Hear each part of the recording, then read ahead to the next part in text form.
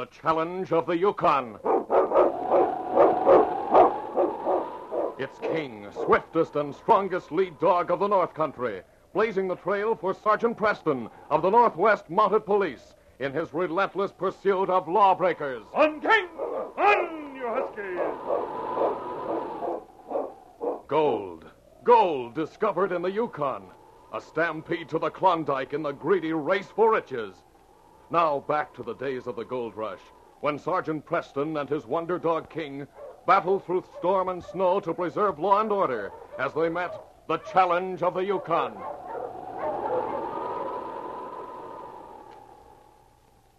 Only about a half hour of daylight was left of the winter day in the Yukon when two men stood beside the trail from Dawson. One of them was short and broad with a black mustache and straight black hair that fell down over his forehead from under his parka hood. His partner was younger and slimmer. I'll handle the shooting, Slim. You better get down the trail a ways and stop the dog team. You think he'll get here soon, Frisco? Maybe he'll camp on the way and won't try to get to the mail cabin tonight. He should be here any minute now. Our dog team ain't too good. Don't you think we'd better take the mail team? They got the best dogs in the territory outside of the police. And they know the dogs. That'd be one sure way to get caught. Now, we forget the mail team. We just take the gold and get away fast. All right. Yeah, it sounds like a dog team now. Go on, get down the trail and stop the team after I shoot. Sure, Frisco. Good luck. There's just enough daylight left. I can't miss. He's all alone. Hello there! Faster!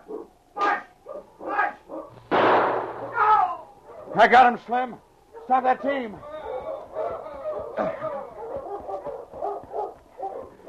I'll start unpacking the gold.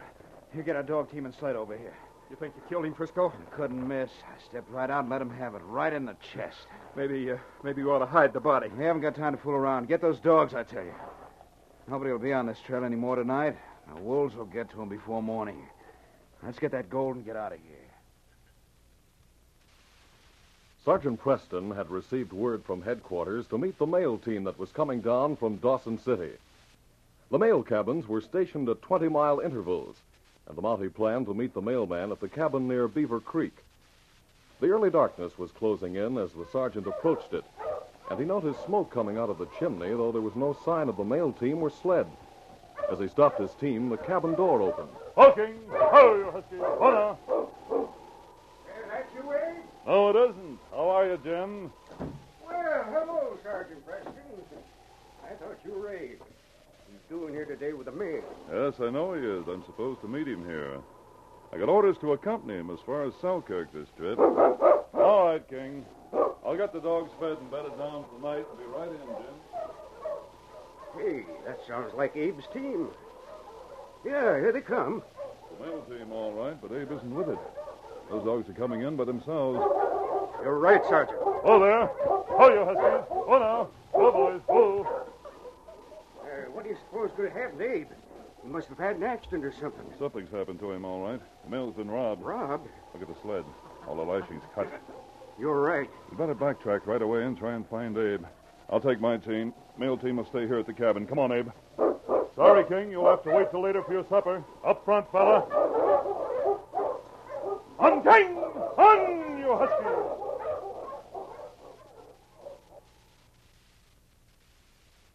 Sergeant Preston and Jim went back along the trail over which the mail team had come, even though darkness had fallen and the moon had not yet risen. King ran free of the harness ahead of the team. Jim, riding on the sled, called back to the Mountie who rode the runners behind him. It's so dark we'll never find Abe, even if they didn't hide his body. We'll find him, all right. We must. Faster, King! On, you huskies! You've got a mighty fine dog team here, Sergeant. I've never seen a faster one. I doubt you could find a better one in the Yukon territory. What's wrong, King? Ho! Ho, you huskies! Ho now! Bring that lantern, Jim. King's found something. Must be Abe. Well, I hope so. Yes. There's a body lying there beside the trail. You're right, Jim. And tracks of two men. I'll get this lantern lit. Good work, old boy. Abe. Abe. Is dead, Sergeant. Well, he's still breathing. He's unconscious. Shine that lantern over here, please, Jim. Yeah. He lost a lot of blood. Shot through the chest, but it must have missed his lungs or he'd be dead by now. Well, there's nothing we can do for him here. We better get back to the cabin as soon as possible. Poor Abe. I'll bring the sled up here beside him and we'll wrap him in blankets. His hands and feet are frostbitten. We'll have to work fast to save his life. Back in the mail cabin, Sergeant Preston and Jim worked tirelessly to save Abe's life. Most of the night had passed before the mailman regained consciousness. He's opening his eyes. Abe. Abe. Where? Who? You're safe, Abe. You're safe here in the cabin. Sergeant Preston. Hand me that brandy, Jim. Here. Now, take a swallow of this, Abe. Easy, man. You were shot just below the shoulder, but you're going to live. Yeah, it's a good thing we got you back here in time. One foot and both your hands were frostbitten. We saved them. How did you find me? Your team came straight to the mail cabin without you, so we knew something had happened to you. I was held up. They took the gold you were carrying. Can you remember what happened at all? Not much, Sergeant. I was coming along the trail, and all of a sudden a man stepped out in front of me from behind a rock with a gun. That's all I remember. Well, I guess they thought they killed you. They did come awful close. Did you get a look at the man who shot you, Abe? Well, he was short and broad. His face, it was square like the rest of him. He had a black mustache, and I remember his hair, black and straight, coming down on his forehead from under his parka hood. Straight black hair, black mustache, and he's short and broad.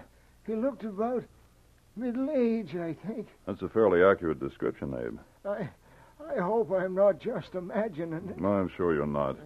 Well, now, you've done enough talking. Better try and get some sleep. Thanks, Sergeant, for everything. That's all right, Abe.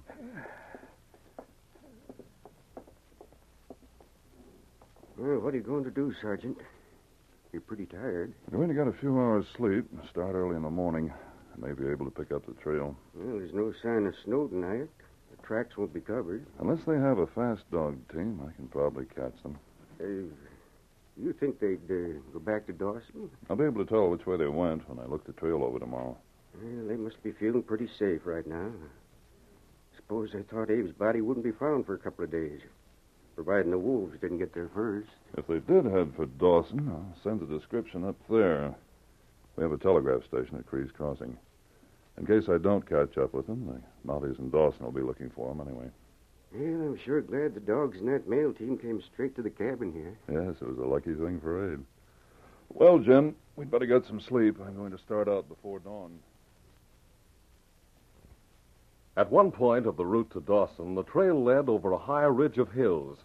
On each side, the trail zigzagged back and forth like a huge letter Z from the top of the ridge to the bottom. Sergeant Preston had not spared his dog team after picking up the trail of Frisco and Slim before dawn. As he topped the ridge and started down, daylight was fading, and the Mountie planned to camp at the base of the hill. But someone else had made the same plan, and as Sergeant Preston drove his team along the middle trail on the hill that paralleled its base, he heard the sharp barks of a dog team below him. King. Ho, you huskies! Sergeant Preston stopped his team, and with King beside him, peered over the ledge at two men preparing to camp at the base of the ridge below. There they are, King. We caught up with them. Those are the men we're after. What? King! King! Just at that moment, the rock on which the Mountie and dog were standing gave way, and Sergeant Preston and King went headlong down the slope in a shower of rock and snow.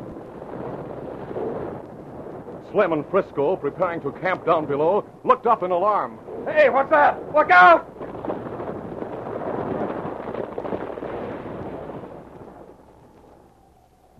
For a minute, I thought it was an avalanche. Guess it was just a piece of rock broke loose. This ain't too good a place to camp, Frisco. Say, look there on the slope. There's a man lying there. There's a dog. That's right. He must have fallen over the edge of the trail when the rock gave way. Think we better get up there and see if he's hurt? He's not moving. Now, we don't want anyone to see us, remember? They might connect us with a mail robbery. He's probably seen us down here anyway if he looked over the edge of the trail. Yeah. Maybe that's how he happened to fall. What? You mean he might have been following us? I wonder. But nobody could be after us, Frisco. We killed that mailman. Nobody could have found his body till the next day. Even if he wasn't following us, he must have seen us down here and could tell somebody. I think we'd better get up there on the slope and see if he's alive. Come on. This is going to be a steep climb. What if he is alive? If he's alive, we're going to see to it that he won't tell anyone that he saw us. If he's hurt and can't move, he'll probably freeze to death. His dog wasn't hurt. Look, he's standing there beside him. The man's arm just moved. He isn't dead. Why are you picking up that rock? I don't think that dog's dangerous. This rock isn't for the dog. We can finish off the man with a clout on the head. Wouldn't it be simpler to just shoot him? No, someone's liable to find the body. It's got to look like an accident. His head is bashed in with a rock. They'll think he did it falling down the slope. Yeah, that's right. A shot might have tracked someone on the trail. That snow almost buried him, didn't it? Yeah. Say, that's a good-looking dog. We'll be able to use him on our team. The man's unconscious. Must have hit his head when he fell. As the two men approached from the base of the hill, King suddenly got their scent, and his muscles tensed as he recognized it as the men whose trail they had been following. He sensed danger, but he knew that Sergeant Preston needed help, and he watched the men closely, a deep, anxious whine in his throat. Hey, Frisco, that's a pretty big dog. Ain't you afraid You he don't might... know what I'm going to do. One crack on the head with this rock will do it. Frisco had not counted on the speed and intelligence of King. As he raised the rock over the Mountie's head, the great dog sprang at him, and dog and man rolled down the slope. Get away! Slim, help! Stop him! Get off me, you devil! I'm coming, Frisco! King let go of Frisco as he heard Slim's footsteps coming toward him and turned on the other man, ready to spring. Get away from me! Slim ran down the slope. Run, Slim! Run before he grabs you! King watched while the two men ran and fell headlong down the slope. Then the big dog went back to his vigil beside his master as Slim and Frisco picked themselves up at the base of the hill. There's a dog coming. No, he went back to his master. Are you hurt? No. That bark is all that saved me. That cur tore a big hunk out of it. Maybe we better go back and shoot him. It's the only way we could finish the man off. We want this to look like an accident, not a murder. Now, let's get away from here, fast. If the man's unconscious, he'll probably freeze before anyone finds him. And we'll keep going all night and get as far away as possible. We should get to Dawson in 4 days. As Slim and Frisco's dog team faded out of sight, King lay close to Sergeant Preston. He whined anxiously as he saw the Mountie stir, and barked his delight when he heard Preston's voice. King, old fella. Oh, I'll be all right in a minute, old boy. Come on, my head. Oh, half buried in the snow. We took quite a tumble, didn't we, boy? Ooh. Guess I twisted my ankle, too. Those men we were trailing, they've gone. I wonder... What's that you have, King? Bring it here, fella. Give it to me, boy. Why, it's a piece of fur torn from a parka. And the snow around here is disturbed. I wish you could tell me what happened, King. Hello! Is someone down there? Someone up on the trail, King. Hello? Can you help me? This dog team up here. Is yours? Yes, that's my team. Could you bring it down around the trail? I'm hurt. Wait, I bring him down. It takes half hour, maybe. Thanks. I'll be able to get down this slope, I think. Well, King, this is a little luck. Now, if I can hang on to your harness, I can get down the bottom of this hill.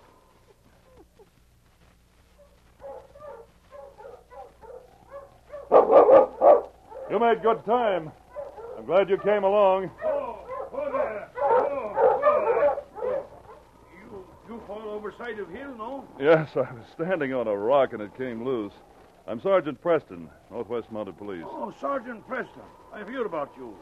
Me, I'm Jules Flaubert. I don't know when I've been so glad to see anybody, Jules.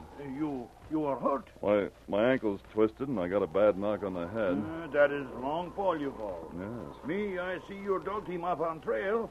I hear this dog bark down below. King fell down the slope with me, but he wasn't hurt. I will take you to Cree's Crossing. She's not so far from here. I'd like to get to Cree's Crossing as soon as possible. I want to send a message to headquarters in Dawson.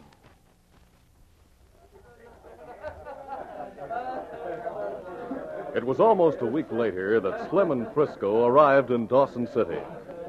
Frisco sat back in a corner of the Gold Horseshoe Bar waiting for Slim and listening to a shabby-looking man at the next table as he talked to one of the waiters. No, my luck, she's very bad. This claim I got, there is not enough gold to put in my tooth. Well, I'm sorry, Andre. I'd like to help you out, but I got orders not to give you any more credit. This is your last drink of the Gold Horseshoe until you can pay for it. Then I try make it last long time. Good drink. Almost couldn't find you back in this corner, Frisco. Did you buy those supplies? Yeah. But I got bad news. Huh? We got to get out of here fast. What's wrong? There's a poster up with your description on it. What? Wanted for robbing the mails. How could they get my description? I got the story listening to the post office clerk telling another man about it. Seems the mailman wasn't killed. A Mountie found him and saved his life. And he described you as the man who shot him. But I don't see how he could have lived. I shot point blank at him. I couldn't have missed. Got one good look at you before you dropped him. What does the poster say? It says you're a little over 5 feet, you're broad, and have straight black hair. And you're between 35 and 40 years old. Well, a rotten look. I'm worried now about the man who fell down that slope. Maybe he was a Mountie trailing us or something. Mountie? He was half buried in the snow. All we could see was his fur parka. The reason I'm wondering about it is because people were saying something about a Sergeant Preston getting on the case. They say he had a big dog that helps him. From the way they talked, it sounded like that dog that took the piece of fur out of your parka. But he couldn't have got up here to Dawson this fast. Well, he ain't here yet. The description of you was telegraphed up here from Cree's Crossing. Cree's Crossing? That's right near the place where the man and dog fell over the slope. Well, we got to do something fast. The Mounties will be looking for every man in the place that looks like you. Yeah. You better think of something quick. Let's get out of here. Slim, look over at that next table. What? That man drinking by himself. Yeah? Well, what of it? He's just my size, and he has straight black hair. Yeah, he has. And he's just about my age. What are you getting at? I heard him talking to the waiter. He's broke. Well, what's that got to The do with answer's us? that description on the poster. Nobody'd ever take you two for twins. There's no picture of me on the poster, you fool. They don't know what I look like. No, that's right. If we could plant a sack of that gold on him with the government stamp on it, he might have a hard time explaining how he got it. You mean if they arrest him, they'll quit looking for us? For a while, anyway. Now, there he goes. Let's follow him. Be careful now. Let me handle everything. Andre Dormet lived in a tumble-down shack at the edge of town. He talked to himself cheerfully as he poured the last of his tea into a boiling pot. Oui, Andre. This is last of those tea. But tomorrow, maybe someone will bring you a nice piece of caribou meat. Oh, if that is a guest for supper, I hope he brings something to eat. Good evening. Bonsoir. Come in. Hope you don't mind having visitors for a while. No, I'm very happy to see you. But my cabin, she's not so good. Well, we're not interested in the cabin. I saw you back there in the Gold Horseshoe. I noticed you were just my size. Oui, that's right. You and me, we are short and big to the middle, no? It's kind of hard for me to get clothes that fit. You see, I had an accident. I tore my parka. I thought maybe you'd sell me yours. My parka? But those parkas, she's the only one I have. I cannot freeze, and I have no money. Nah, don't worry about that. My partner and me hit it rich. Anyway, I'll give you this old parka of mine until you get another. If you don't mind wearing one with a piece torn out of it. Well, And I'll trade you this sack of gold and my parka for yours. Sacre bleu. You will give all that money? No, we can spare it. I'd like to help you out. I heard the waiter tell you he wouldn't give you another drink. My luck, she has changed. You are most kind. Can you read? Read? No, me, I am poor, ignorant man. I have never learned to read or write. Well, this bag has my name on it. It's a deal then, huh? Oui. But you get bad bargain. Here is Parker. Thanks. I'll give you mine. But if you wait, I go in town and buy some food for supper. And maybe some drink for to celebrate, no? We're leaving town tonight. Thanks just the same. But where you go? If you have no place to sleep, you are welcome to my cabin. We're leaving the country, and we're anxious to get going.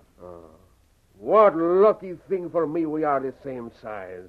With this money, I have good time for months with no work. That's the idea. If you treat a lot of people now, they'll remember it when you're broke again. Go on, Sam. We gotta get going while there's still some daylight left. It was later that night when Constable Kearns of the Northwest Mounted Police locked Andre Dormet in a cell at headquarters. Andre was tearful and confused. But I tell you, I have done nothing. This man, he gave me that gold. Sorry, Andre. Your story sounds very odd. Everybody knows you haven't a claim that's worth anything. And all of a sudden, you get a lot of money. But this man, he buy my parka. Not for that much money. Besides, you answered the description of the man who shot the mailman. And the bag of gold had the government stamp on it. Right, now get in there. But me, I cannot read. He tell me that's his name on bag of gold. You'd better think of another story if you want anyone to believe it. Now, Sergeant Preston will be here tomorrow. He'll have a lot of explaining to do. Oh, sacre bleu. And I think all the time that my luck has changed for better. It was the following day that Sergeant Preston arrived in Dawson. Constable Kearns held Andre's parka before him. Here's the piece of fur that King tore from the parka of the man we were chasing. And it matches perfectly. This is your man, all right, Sergeant. There's no question about it. You say he claims he's innocent. Oh, yes, he does. And we can't find the rest of the gold he stole. Oh, we've searched his cabin, but he must have hidden it somewhere else. Well, maybe you can get him to tell you where he put it. We'll go back and see him now. I'll put this leash on King. Come here, fella. Come here, boy. Why are you leashing him, Sergeant? King tore this piece of fur out of his parka, and I don't know just what he'll do when he sees this man again. There you are, King. One boy. Oh, he's right back here, Sergeant. His name is Andre Dormet. He'd been celebrating last night, buying drinks for everybody in the Gold Horseshoe. Oh? Well, he may tell us the truth now that he's had time to think things over. Oh, here he is. Morning, Andre. Bonjour. Go on in, Sergeant. Right. This is Sergeant Preston, Andre. You've seen him and his dog before, I think. No? Me, I have never seen them. Oh, hello, you nice dog. Maybe you will believe Andre, no? Why, he's petting King. Why should I not pet him, huh? He's only one who believe Andre. Nobody our friend but this dog. This can't be the man we're after, Constable. But you said yourself that that piece of fur matched his parka. Well, all the evidence points to him. If this were the man, my dog would know it. King wouldn't attack him one time and be friendly with him the next. But, well, just because your dog happens to like this Because man... he does, I want to hear Andre's story. How did you get this parka, Andre? Well, this man, he give me big bag of gold for my parka. And he give me his parka, too. Was there only one man? No, there was two. Would you know them if you saw them again? Oui, them I would never forget.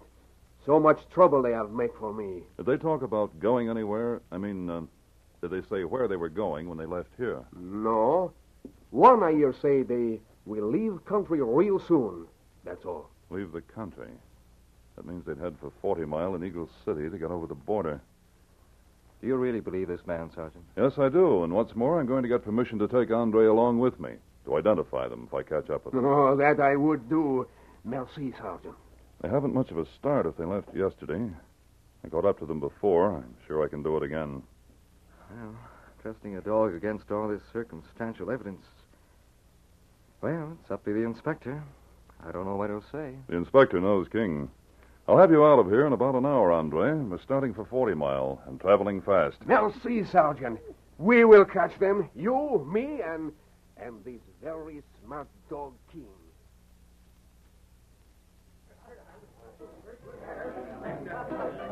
Frisco and Slim had reached 40 Mile, and before they found a room for the night, they went into the Silver Slipper Cafe. As they stood at the bar, Frisco chuckled happily. Well, Slim, you gotta admit I'm smart. There's no way that Frenchman can help but get caught.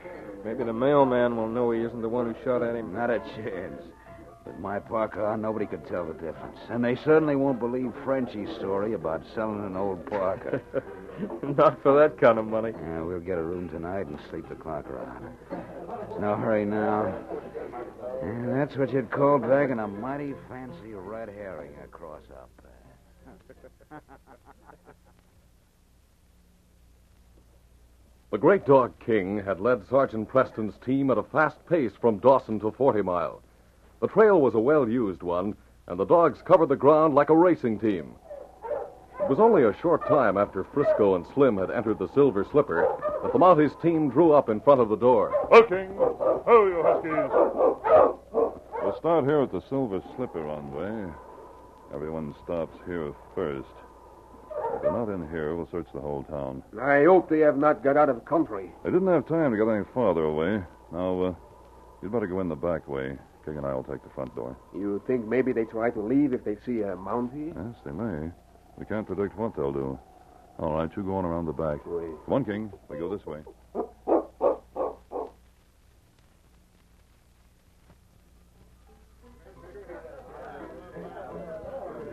Frisco and Slim faced the door, having chosen a table toward the back of the cafe. Frisco had lifted his glass, but put it down hastily as the front door opened. Slim, is that a Mountie coming in? Yeah.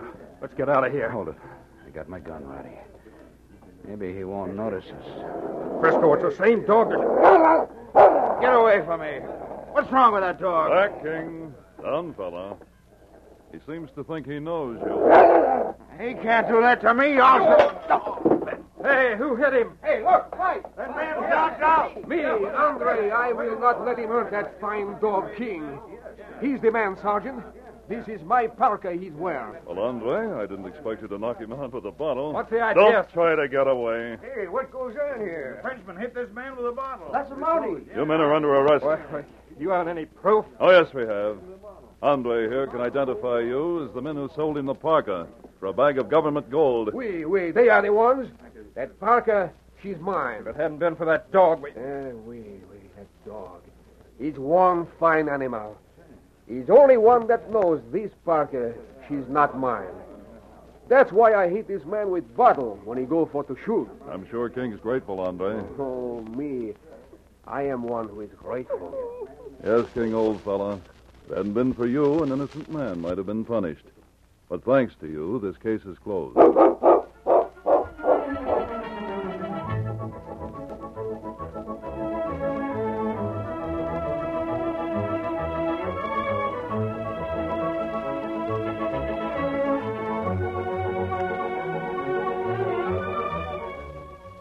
The Challenge of the Yukon, a copyrighted feature, is brought to you each week at this time, and all names and incidents used are fictitious. Listen again next week to another exciting adventure during the days of the gold rush. Fred Foy speaking. This program came to you from Detroit. Saturday Night Dull, not on your life if you keep company with ABC. We've a lineup of shows to keep you entertained from early in the evening until it's time to go out and get the Sunday morning papers. For Mystery a la Mode, Ross Dolan Detective is on hand Saturday nights. And when Ross seeks to solve a crime, it means 30 minutes of solid action and suspense. Speaking of suspense, wait till you hear Famous Jury Trials, the stirring courtroom program that dramatizes typical American jury trials. Then there's Gangbusters, with true crime cases straight from police files all over the country. Murder in Mr. Malone is another tense mystery that's bound to keep you sitting on the edge of your chair as that famous criminal lawyer, John J. Malone, tackles a case of murder. For smashing thrills from early to late Saturday nights, be sure to listen when these great shows are broadcast